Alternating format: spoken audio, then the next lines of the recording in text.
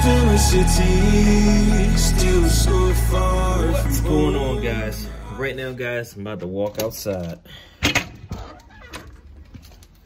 Oh man, it is a cold day out here. So cold, I don't think my key fob is gonna work. Let me press the button. Let's press unlock.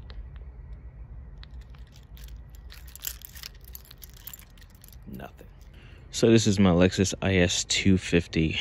It is the 2006 version, which is the first model of the IS250 that came out. Again, we got our Lexus key fob here, and when I press the button, it should unlock. It's not doing unlock, it's not doing lock. It's got a really weak battery on here.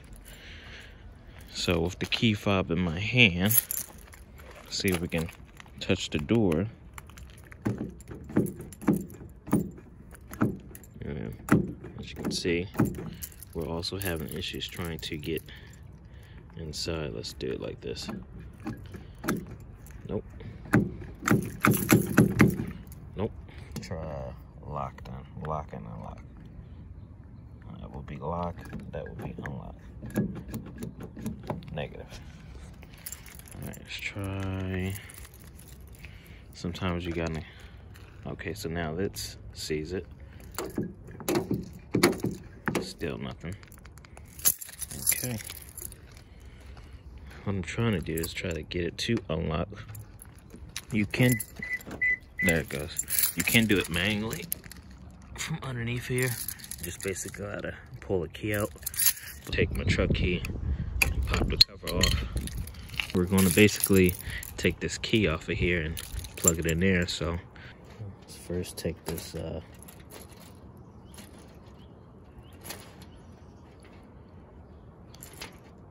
pin up. There we go. Let's take the key off.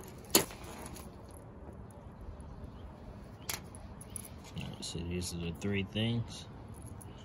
And now just take the key out, kind of bend that back to that area, push this through,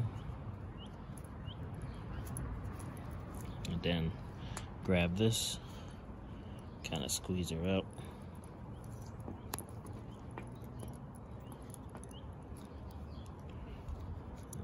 Push it on through like that. Alright, so now we can unlock this and pull it up. So now we got the key. Stick the key in. Turn. Unlock. Now, before I even try to start it up, what I want to actually do is remove the battery and show you guys how to start it with the battery completely dead. This is our Lexus IS250 key fob. I'll release this pin so that way we can get this key fob loose. Just pull this out like so. Alright, so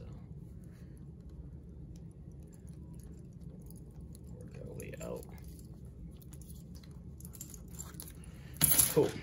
First, what I'm going to do is release the key, and you just basically slide that to the right and pull. There we go. Basically be the key to open up the doors and the trunk. That's what this key works for. And then there's a little trick for this to utilize your key fob, even though it's dead, to start up your car. Let's see something. There we go. I got it open. A little bit too much force, but I got it open. Basically, this portion is the battery that we need to replace. Hopefully you guys can see that. And it basically sits in the housing like this. These are the buttons,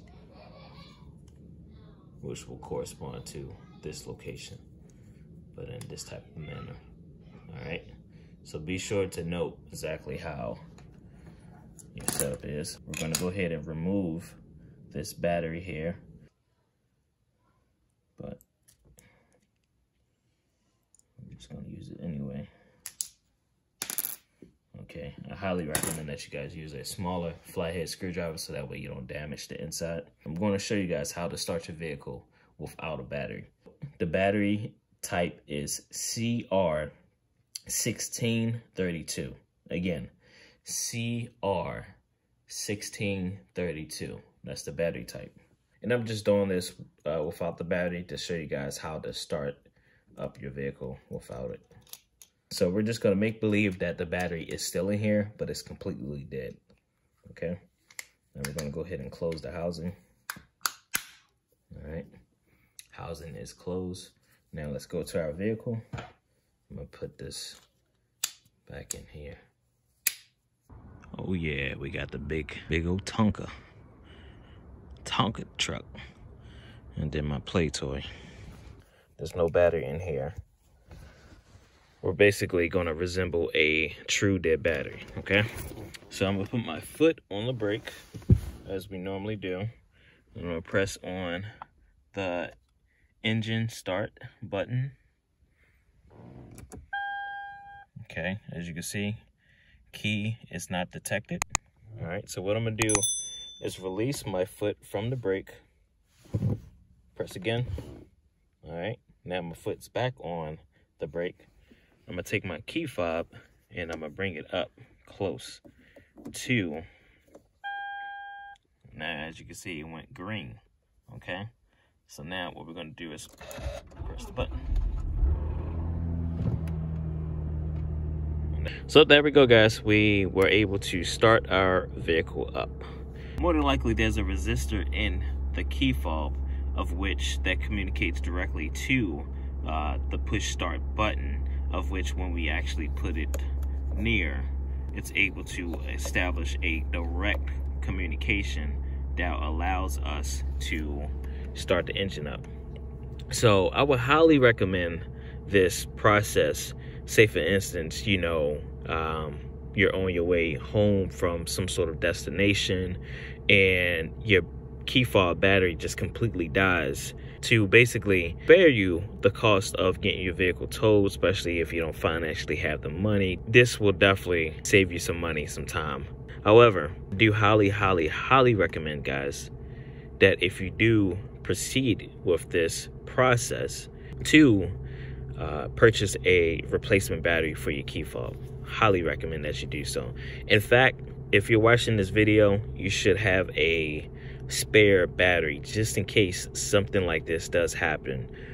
It would be beneficial to kind of keep a spare battery in your actual vehicle, so in an event that this does happen, you could just basically get in your vehicle, swap out the battery, start it up, and keep it moving. Now for situations where you may leave your spare battery at home, at least you can still start your vehicle up, get home, replace the battery.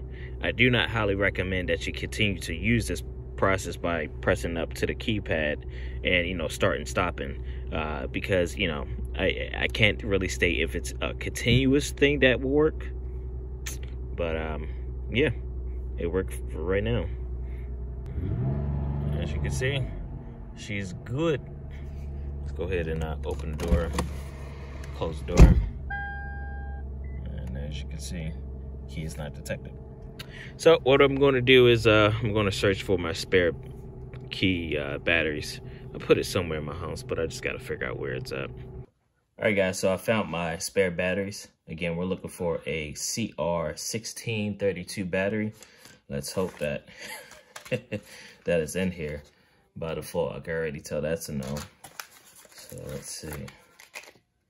That's definitely a no. That's CR2025. Come on, baby. Let's see what we got here. Oh, man, that's still a no. That's CR2032. We need 1632. Uh-oh, hold on. There we go. CR1632. I got 2 left, plus this one. Oh, it looks like we may happen to have an additional, probably additional one that's on the loose. But this is the replacement right here. CR1632. If you guys can see that. CR1632. And this side is going to basically be on the surface of our key fob. So I'm going to put the bad one off to the side so I don't forget that. Now let me put the new one right there. And actually I'm going to take the bad one, move it far away. Let's go ahead and get this bad boy off of here. Come on, there we go. Again, my hands are extremely cold from being outside, so the proper way to open this thing up is right here. There's a little indenture or a crevice where you can basically get a flat head in there. Right there. And you just basically split it apart. And there we go. Now she's open. Okay, that's the proper way to open this thing back up. Okay, so this side here is gonna go right in there, right? So you're just gonna pop that bad boy right in there. Position her right in there. We can make it look good. Let's see if we can get that plus up there. There we go. Made it look good for you guys. All right. This chip right here is what is directly communicating to our vehicle ignition. So now let's reinsert our key. I love to keep it in the shell, keeps it nice and protected. I can pretty much go either way.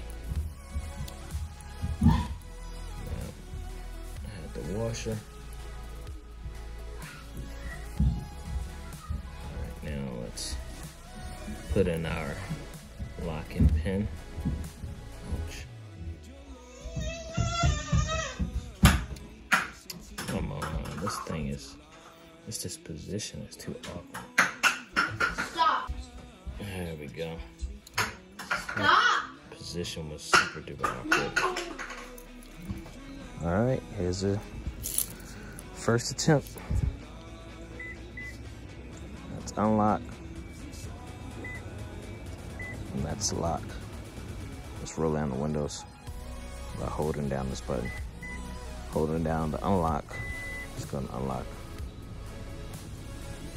windows and sunroof. Yeah. That is it.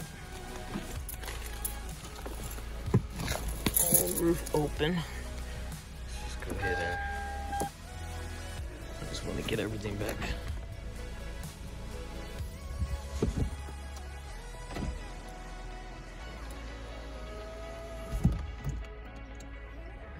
And sunroof. Just push it up. We successfully replaced the battery on this key fob for our Lexus IS250. Highly recommend that you guys that have other Lexus or Toyota vehicles to give this a shot and see if this will help your situation, which it should. On that note, guys, don't forget to like, comment, subscribe, and share my video. I'm out. Peace.